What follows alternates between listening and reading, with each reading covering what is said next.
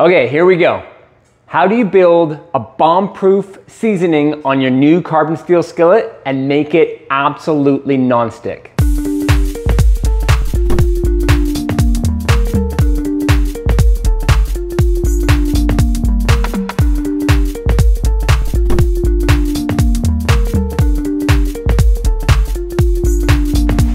So what we're gonna cover are all the basics that you need to know to get a raw pan, carbon steel pan, that does not come seasoned from the factory, so it's raw iron, and how to build a quality seasoning onto that pan using the recommended process from the manufacturer, and then getting to a point where it is a fairly bomb-proof, very hardened surface, so that you can treat it whatever way that you want. If sometimes you use acidic foods or you're using metal tools or whatever you want to do to use it normally.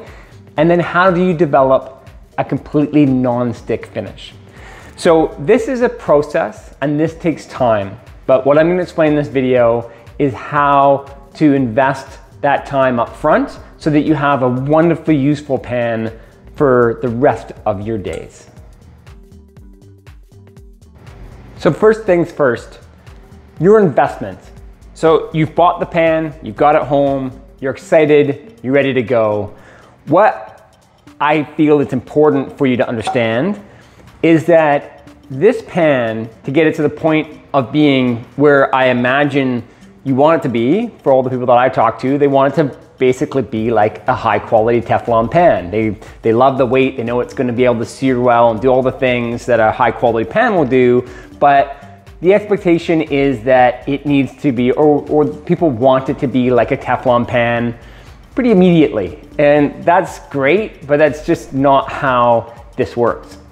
So the investment that you make in the process up front is gonna determine the quality of the non-stick and how long it's gonna take you to get there. So what I mean by that is that I can season this quite quickly, either in the oven or on the stovetop, and make it look like a seasoned pan pretty quickly. I can do that maybe even in one application where I would show it to you like, hey, it looks great. That's quite common that will happen. It looks good, people start using it, and right from there, things start to degrade, things go downhill.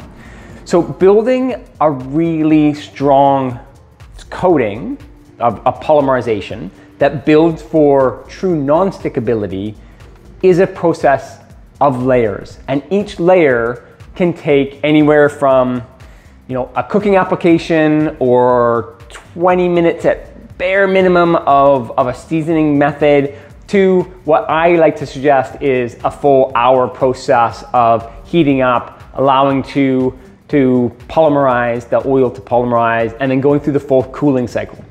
So I'll get a little bit more detailed on that. So each cycle that you go through is going to build a micro layer.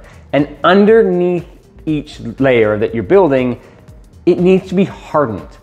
So a few things there. If we don't prepare the pan very well, if the mineral B comes with beeswax on it, if we don't strip that wax pretty well and we leave quite a lot of the initial wax on, you're probably gonna have some peeling that's gonna happen once you start to build polymerization on top of a softer wax layer.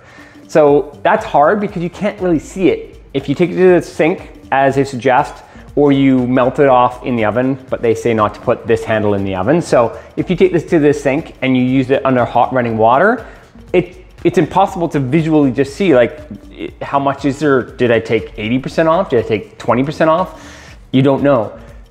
I suggest getting it really hot and scrubbing for a couple of minutes. When you're done, there may be a tiny bit of a waxy feel, but I wouldn't be concerned about taking the metal scouring pad to it and taking it right down to a point where it starts to oxidize as soon as it dries. That's probably a little too much. So, I'm not being exact because every method is going to be a little bit different. How hot the water is, I suggest putting on rubber gloves so that the hot water isn't burning you, because you do want it that hot. And scouring it down with like a nylon scrubby or a nylon brush and taking off as much off the base pan as you possibly can. And then from that point, you want to dry the pan very well, put it on the stovetop, let it dry out, and then you start to build your seasoning from there. And we're going to go over a couple of those methods. And then we start to build micro layer by micro layer by micro layer. So I'm going to be following the DeBuyer Mineral B instructions fairly closely.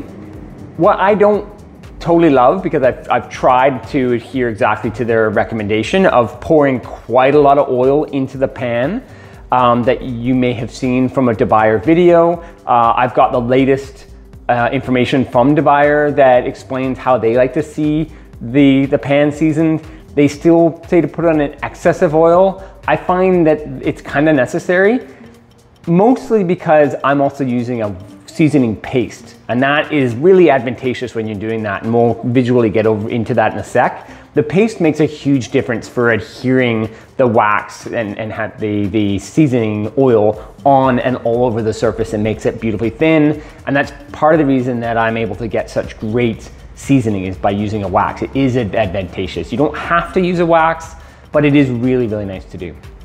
So I'm trying to go in small micro steps here and not go too quickly through any of them.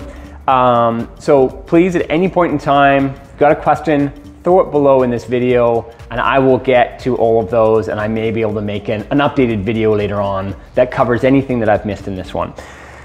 So what we're gonna do is that I'm going to strip off the wax off of this pan, and we're gonna get onto the hob and follow the instructions that I've gone to so far. And what we're going to start to cover is the work that it entails to build a quality seasoning. And I have suggested in the past to do 3 full cycles in the oven when doing an oven method. That is the bare minimum to start. So 3 hardened full, what I say is 1-hour cycles through the oven is the bare minimum of just to start to cook. You're not going to be getting quality food release. You're not going to be getting a non-stick pan at that point in stage at all. It takes quite a lot of work past that. And what we're going to get into today is, where do I see a good hardened finish to start with? And then how do we start cooking? And what do we do to maintain as soon as we start cooking? Because we will be getting some sticking as we're starting. How to identify that? How am I going to clean that? And then what am I going to do what is called post-seasoning. So post-seasoning is once we've built a hard, pre-seasoned, prepared layering, and I'm like, okay, I can now start using this pan. I'm going to use it, and that surface is not going to be as good as it will be in 6 months or a year from now. So I need to be very careful at this stage of not damaging that fairly thin and fragile layering, and how I'm continuing to build on that layering. So what am I using to clean the pan once I've finished cooking with the pan? And then how am I post-seasoning? So post-seasoning is getting your pan clean and prepared after you've cooked, getting it back onto the stovetop, and then the methods that you use for applying oil or the seasoning wax, and then how to build that seasoning afterwards. And also what happens when we're cooking with fattier foods and less fatty foods.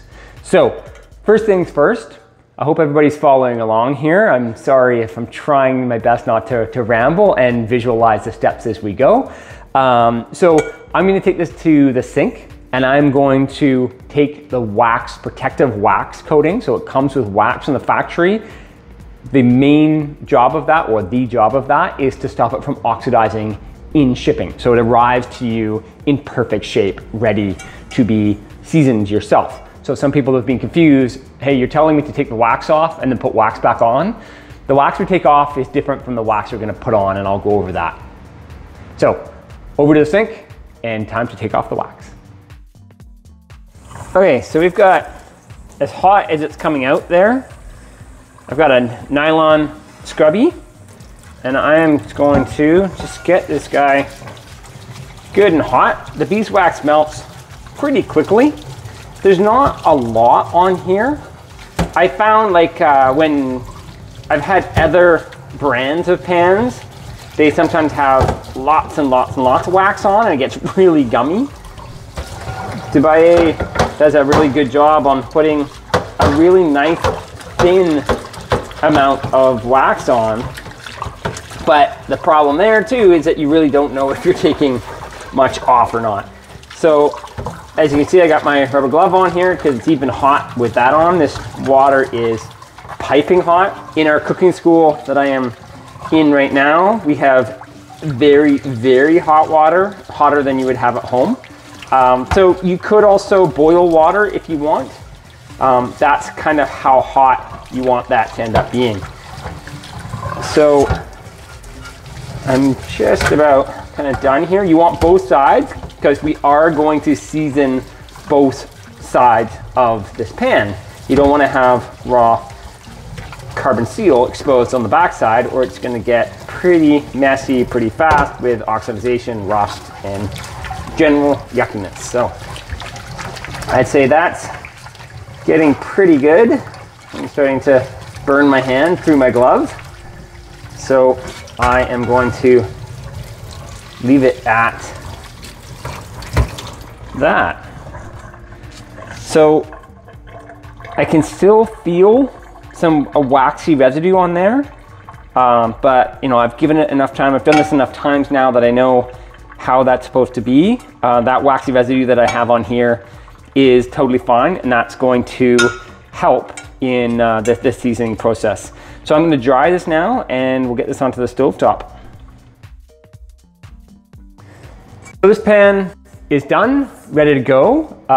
It feels a little sharper on the edges. I can feel the metal a little bit more.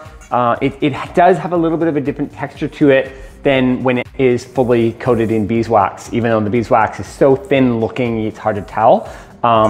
It does just feel a little more metallic to the hand once it's dry. So I know I'm pretty well there. It feels a little tiny bit waxy, but it just feels more metallic, if that makes any sense. So that's ready to go. So I just wanted to touch on method that we're going over. We're gonna do the stovetop method. This is a Dubai Mineral B Pro. So this has a metal handle. This can go directly in the oven. So I've done oven method videos before. If you buy a Pro, or if you want to put your pan into the oven, that's your own choice. It's not recommended by the manufacturer. If something was to go wrong with the handle, that would be on you. When I do it, it's on me. I'm very fortunate. I've never had an issue when I've seasoned with this handle in the oven. It works really, really well. But the Mineral B Pro is a great choice if you find you oven cook all the time. So if you broil or finish things in the oven, this is a really, really great choice.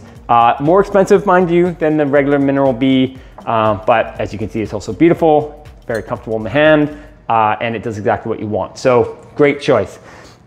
So what we're gonna be doing is seasoning with a seasoning paste. This is our own Cook Culture seasoning paste. It is something that we make ourselves. It comes with Vancouver Island beeswax, a really high quality beeswax, which has a tremendous scent. I've never smelt a beeswax paste that has such an amazing scent to it. I think because the way in which I'm making it, I'm using quite a lot of beeswax. I'm not cutting it a ton, and I've got it right to a nice consistency that I'm happy with it, but the smell is great when you smell it or when it first hits the hot pan. Then I'm using a non-GMO grapeseed oil and an organic sunflower seed oil in the paste. So it's high quality beeswax, non-GMO grapeseed, non-GMO and organic sunflower seed combination. You know, this is something you could also, if you want to, make at home. This is not hard to make whatsoever. So if you just can't get your hands on this, make a little bit. Get a little bit of beeswax. It's pretty easy to find beeswax anywhere now, and just mix it together. Just try an equal parts mixture to start with and see how that works, and that might work out really, really well for you. Or you can buy it from us, or you can buy it from lots of different places that are now making a seasoning paste. And we're gonna be using seasoning paste today, as I said earlier, because of the way in which it finishes on the pan. It adheres to the inside of the pan and the outside so incredibly well. You could easily use one of these two oils, no problem, doesn't matter. I highly recommend using a seed oil that I've talked about in many other videos, but I'll touch on it quickly here. Seed oils are important for using a grapeseed oil, sunflower seed oil, canola oil. I recommend using a grapeseed oil if you're just grabbing an oil.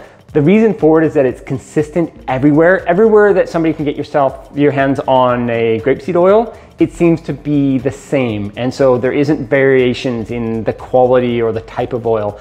And what I mean by that, and especially when it comes to things like olive oil, coconut oil, and avocado oil, is that there is fiber and other things in those oils, natural things in those oils, that is hard to season with. And the reason for it is that they become fiber, or they are fibrous, and they become carbon. So we're gonna talk about carbon when we start cooking, but adding things that create carbon only creates problems for you. So when you take a high quality olive oil or a fruity coconut oil or avocado oil, you've got a decent amount of carbon in there, and that creates problems. So you wanna have a really, really, really thin, quite transparent oil. Makes the most amount of sense if you can see that. So if you're buying a cheap olive oil that was quite thin, that would be better for seasoning, maybe not eating, maybe not have the same quality and health benefits, but it works really well for seasoning. And that's kind of the point. What we're trying to do here is get your pan to become nonstick. So I highly recommend not using those oils and sticking to something that works well for seasoning. And grapeseed oil is a thing that we found works the best, or get yourself a good quality seasoning wax. So now we're gonna go on to the stovetop, and we're gonna start the basics of how to create your first layer of seasoning. Okay, so this guy is fresh on. I've turned it up to a 6 out of 10. So I'm on an induction range here, a 6 out of 10. And I'm gonna leave this for probably 4 to 5 minutes just to heat like this without any oil in it whatsoever. If you were on gas, I would go at about a half to start with. Same time, leave it for 4 or 5 minutes. As you can imagine, it's going to be a little bit different on the bottom. It's gonna start to brown and color quite immediately. That's okay at a kind of medium sort of heat. We're gonna do the bottom here on the induction. What I'm gonna be doing is wiping the glass top as I go. If you're doing on gas, you wouldn't be concerned about that. It's just gonna cook the seasoning right onto the bottom, and that is totally fine. It's actually easier on gas, the way in which the bottom gets seasoned. The top is very similar, but the bottom, you really don't have to worry about things. You can get some smoking that's gonna come out from underneath between as you are wanting to cook the seasoning on the bottom up and over. Don't worry about your glass top. It's not gonna damage anything or mark or anything. It's just kind of like getting a little bit of oil over your pan as you're cooking. It creates a little bit of smoking. And we're just putting a micro layer on, so it's just not a problem. So we're just gonna leave this on here for a few more minutes and just let it come up to heat. You'd wanna preheat your pan and then put in some oil. You don't want it to fill with smoke right away. You wanna imagine the pan is getting preheated for that stage, that you're getting it hot, you're gonna drop a little bit of oil on it. That oil is just gonna start to move around on the surface without it starting to smoke. You don't wanna create a smoke point at the beginning of this process. So leave it for a few minutes and then we'll get to season. Okay, so that's been on there for a few minutes. It's starting to smoke just a little bit because it still has a little bit of beeswax on there, but it's getting to be a nice temperature. So the buyers suggest to pour in a thin layer of oil.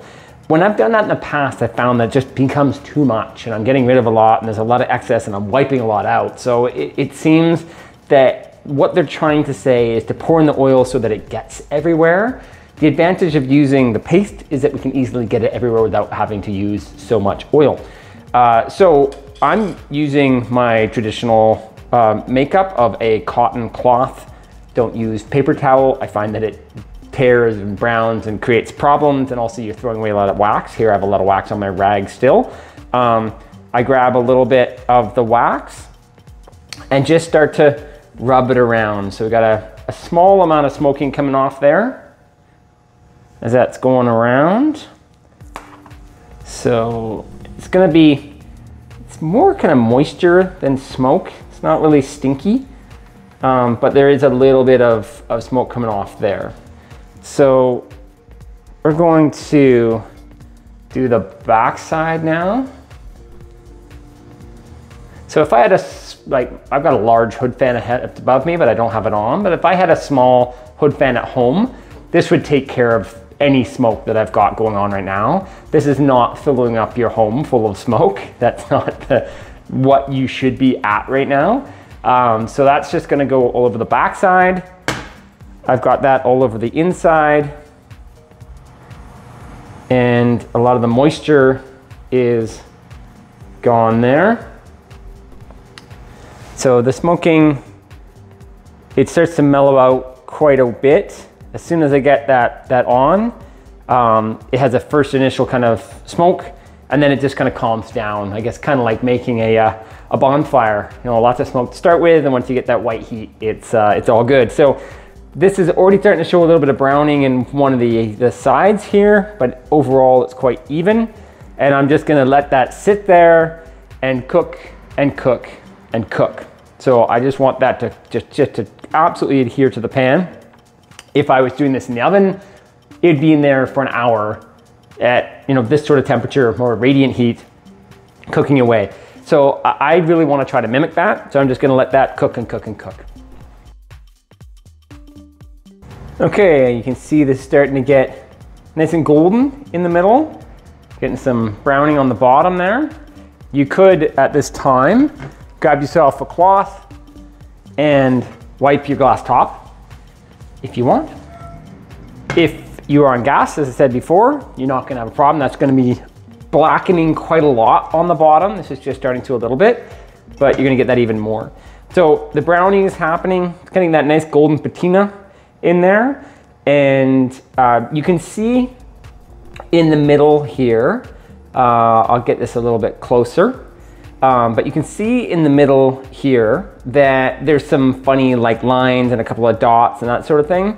This is just how I applied the oil. If I wanted to be really, really particular, I could have been even more even in how I layered on my oil, but it doesn't matter at all. Any of these little marks that you see like that just don't matter one tiny bit. It's not gonna make a skin of difference when you go to seasoning. Okay, we've probably been about chasing 10 minutes now. The handle here is starting to get pretty warm. And I wouldn't want to go further down here, but I can still grab it here, that's fine. But it's getting a really nice deeper brown, turning a little bit purple in some places. It's solidly brown on the back side. Hasn't really been coming up the edges too far, but I'm gonna just continue to let that cook. So it's been, yeah, chasing to probably 10 minutes. I'll give it probably another 10 minutes or so, and then we'll take it off and let it completely cool. So this has been on a 6 now for a while. I'd say at least a solid 20 minutes. It's starting to brown up the edges, which is nice. So the whole pan is starting to go golden. They're starting to patina, which is totally what I'm looking for. So about 20 minutes altogether. I'm gonna turn this off now and let this completely cool to room temperature. So this is just absolutely cool. And then we're going to do this process all over again.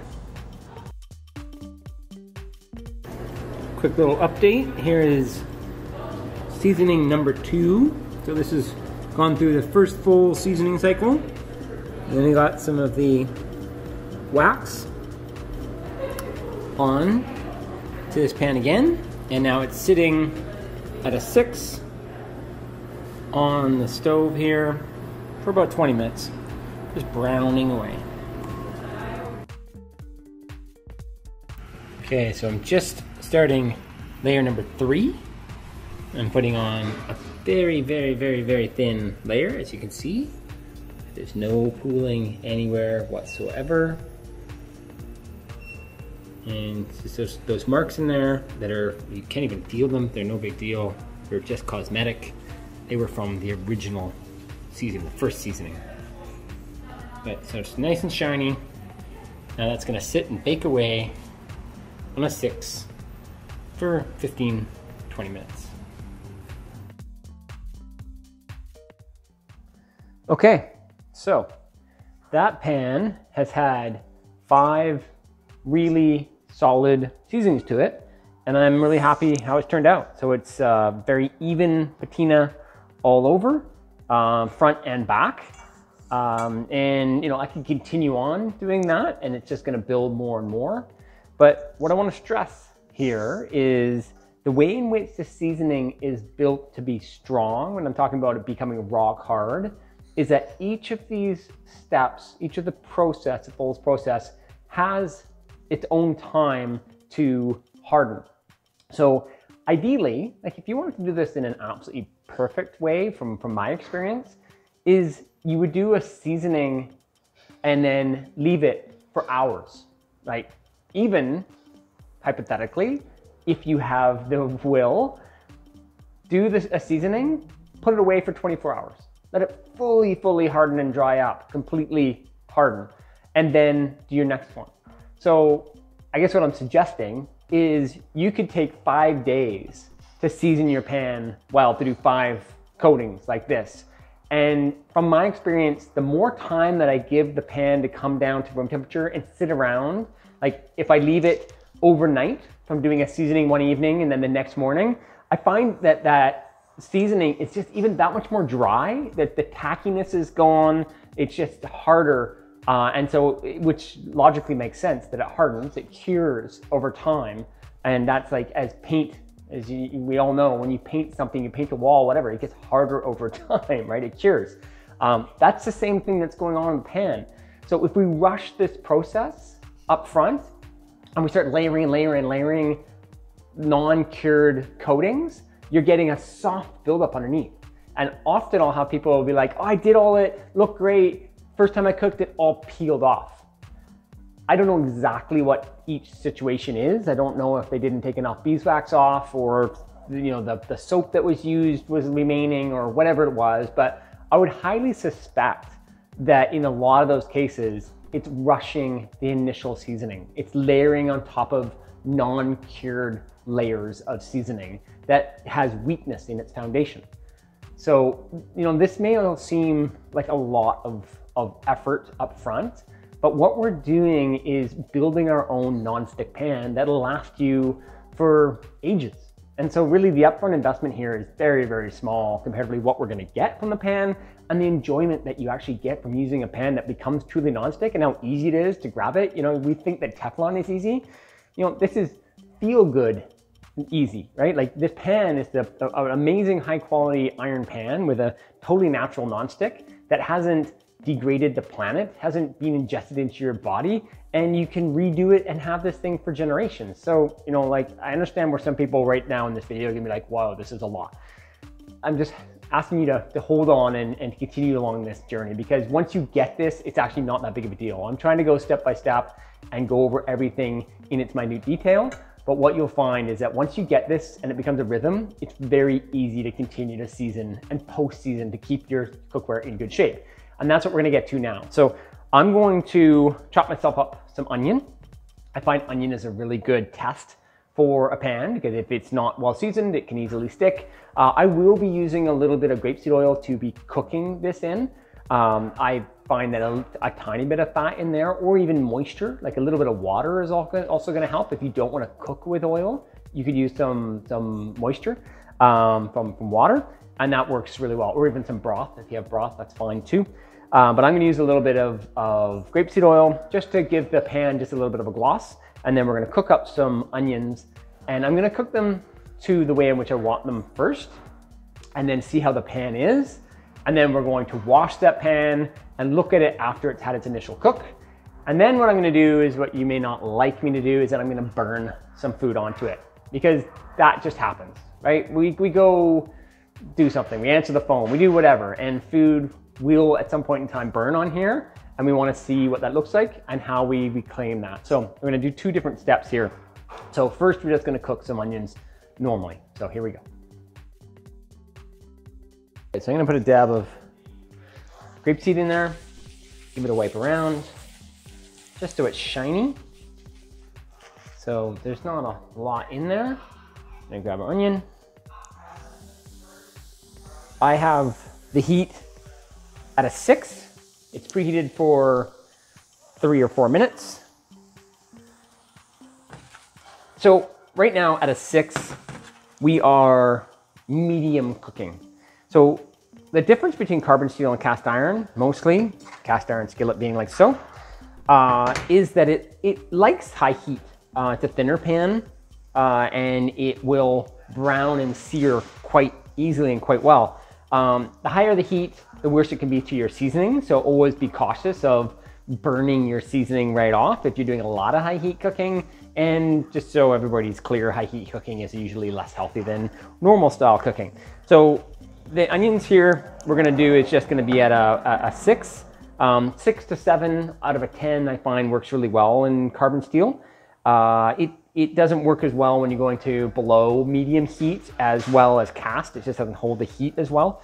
So what we're gonna do now is just let that cook away and just see what the results of, I'd say 5 minutes of cooking we're probably gonna do, where if you're using a light aluminum pan, you're gonna be cooking a lot faster, but you're not gonna be cooking thoroughly. You're gonna cook things on the outside, things will brown and start to color, but you're gonna have inconsistency on the penetration of the heat through the food. So an advantage of using such a high quality pan like carbon steel or iron, or even really high quality stainless steel, something really thick, is that it slows the heat transfer and throws the heat out throughout the pan. And so the heat comes through in a more regulated way, and the food that's inside gets a chance to cook thoroughly through without overcooking on the outside and undercooking the inside. And that's why you buy high quality cookware. That's the advantage of cooking with it. So we're just gonna let this cook away, and we'll see the results here in a minute. Okay, we're getting to a point here where it's nicely cooked through. Things are starting to kind of blacken on the surface here a little bit, and it actually smells that it's starting to be done, right? As food does when it's cooked.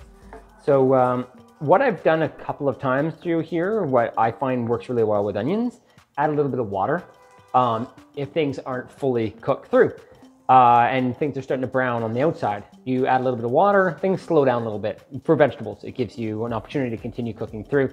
And that's what I find. Onions work really well with a little added water when I cook them. Just a nice thing for making them plump, I find.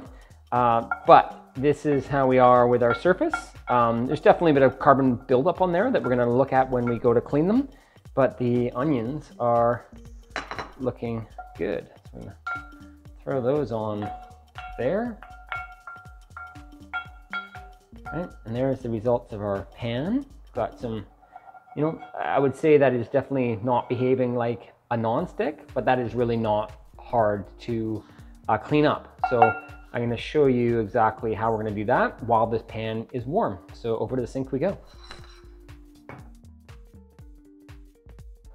Okay, warm pan. Room temperature water. A little steam there. And then chainmail scrubby. That chainmail. And around it goes. So I want to be careful about going down too hard. I've made, there's a bit of carbon on there. I probably didn't need to go even as hard as I did. I thought I did, but no. So there's there's some little scouring there in, a little bit of scouring there in the surface, which is not a big deal. We're gonna put this back on the hob and look at that, but that's a nice clean pan. So now what I'm gonna do is I'm gonna post-season this. Before we do our next test, I'm gonna post-season this pan on the hob. So here we go. Okay, so I have dried that fairly well. I'm now going to get that back on a 6. The pan is still warm from cooking. And get the wax back on there. So the pan is nice and smooth. I'm gonna get that all around. And same as we did before, I'm now gonna just let that heat up, heat up, heat up. So I would say that's gonna be, minimum of 5 minutes to a maximum of 15 minutes. If I was doing other things in the kitchen, I'd just let that cook and cook. Well, I'm going to just let that cook and cook away. So that's gonna sit there for about 15 minutes and just cook on. Okay, so I've got that pan now back to being really nice and hot. It's been on the heat there for 15 minutes or so. And I've gotten that seasoning back nice browned. I found that I was a bit too aggressive with the chainmail. This seasoning, being as new and as fresh as it is, this is a good learning for me. I don't deal with newly seasoned pans every day, so I forget how sensitive they are when they're new. I went in there to clean that, to scour the seasoning, like I would with one of my pans that is months and months and months old with a seasoning. Every 6-8 months, year, I'll strip my seasoning down and re-season it. I do it a little bit because I like it, because I'm a bit geeky that way, and I just love a nice smooth pan. I don't like build up in the corners, so that's what I do. Anyways, I went a little bit too hard, but re-seasoning on there and cooking it on the stovetop has kind of filled in any little scouring marks that I had made, that I'd gotten a little bit too close to the surface. I'd taken more of that off. So note here is to go gently in cleaning. I would have just gone a little bit longer and gone half as hard, and I would have had the same results. I just went a little too hard, a little too aggressive, but it's bounced back really well. So I'm gonna let this pan completely cool, and then this next test, what we're gonna do is that we're gonna actually burn some food into it. And that's gonna be where things will go a little bit sideways, but again, we'll be able to recover that, and that's what we're gonna go over. So next test after this cools. Okay, so here we go. Burnt on, that's not so bad. It's really dried the crap out of these things, but it's got some fairly burnt on carbon here. So what we're gonna do is get rid of these guys and take this over to the sink, and we're gonna do a little bit of cleanup and then post-season. The pan's still hot. I'm gonna get some, lukewarmish water onto that pan. And then I'm using the field scrubby here. I've got a regular scrubby and the field scrubby. So I'm just gonna go in and, actually the hand is still pretty hot. It doesn't take long to cool the pan down with some running water. So I'm gonna use this guy. Actually, this is one to use also. Just go in and little circles. I am definitely going into the seasoning here, but to get the carbon buildup off, I'm just trying to go at the carbon buildup spots and just work them off a little bit. But I'm definitely, and I probably softened and degraded the surface of this going too hot. So I'm taking this down, and what I'm gonna find is that I've taken a decent amount of the seasoning off, which is always frustrating when you've had an accident like this. I did this on purpose, but I'm sure you wouldn't do this on purpose, and this would be an accident. So I've now got that cleaned, and I can still feel that. Like, what I try to do is have like a smooth texture, and with my hands as I go around, I can feel this here. So I'm just gonna go in just a little bit more. I'm just trying to be careful and not go too hard here, but I also would rather do more seasoning than start building up on a carbon deposit, because carbon will flake, carbon will continue to dry over time, and then you will get flaking. All right, so that is feeling better. I've got a little bit more. Your fingers are the way in which you're gonna be able to tell what that is. So you feel it with your fingers. Okay, so there we go. Yeah, quite a lot of the seasoning has come off from overheating and burning that off. So we're gonna get this back on the hob and get back to work. Okay, so this is how it's come back after one seasoning. It's still, there's the original That's what's come off from the burn. You know, one layer on there. So you're kind of starting again. If this happens to you, you're starting again, but there it is. You know, that part, the outer part is still great. The inner part we're working on, and you can easily do that on the stovetop. Okay, so we've gone from start fresh, taking the wax off, getting it washed, getting it on, building up that seasoning, cooking, cleaning, post-seasoning, then damaging the pan, and what we do when we damage. So hopefully you never have to fix it after damage. Hopefully it's just smooth sailing for you. But what I want to go over was some of the important points of how this whole process works. So number one, you don't have to take off all the beeswax, just a bunch with hot water, and that's great. Don't stress over that. Get it onto the hob and start layering up, giving it lots of time. Give it quite a bit of time for preheat before you put on either your grapeseed oil or your seasoning wax. And then once that's on a medium, just above medium heat, let that cook and cook and cook and cook. You know, 5 minutes, 10 minutes, 15 minutes. Once it's kind of done its initial smoking, it should sit there and dry and cook and bake on. Then once that's off and you've got that beginning of that golden patina, get that pan off and give it lots of time to cool and to harden. So hardening in between processes, the better. The longer you leave it in between, that it gets time to cure, the harder that shell becomes. And that's how you get that rock hard patina, is getting the layer upon hard layer with time. So time is important. So like I said earlier, if you took a week to season your pan to get it right ready to go, that's not a bad thing. That's not a bad way to go about it, to think of the time that it really needs. So a lot of us don't have that kind of investment of time to put into a pan. I understand that, but the more you can do, the better you can do between the timing of allowing it to cure, the harder it's going to become. And then the last point for me to make is the time that it takes for it to become truly nonstick. So it becomes less sticky, so you can do things that are reasonable, as I showed you in the video. It was, you know, the onions came off fairly well, but it wasn't truly a non-stick pan yet. It wasn't like Teflon.